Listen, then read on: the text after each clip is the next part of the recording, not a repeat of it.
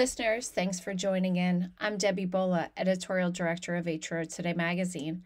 Our October issue is out, and here's a recap. Award season may look different everywhere this year, but what isn't different is the importance of recognizing the incredible work of HR and TA leaders. HRO Today does this through our annual CHRO of the Year Awards, Talent Acquisition Leader of the Year Awards, and Most Admired Employer Brand Awards.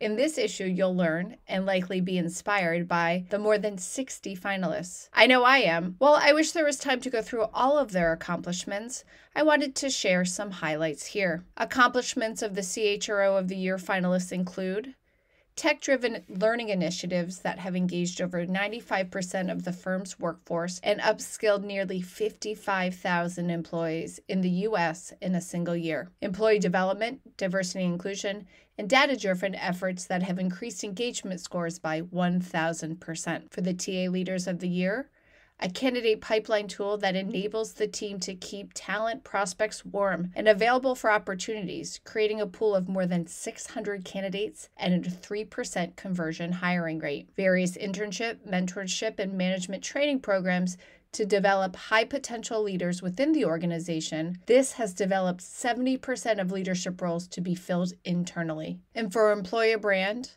a new EVP that ultimately increased applications by 19% and drove web traffic by 217%. See all three stories that details the doings of all of our finalists and be inspired to innovate.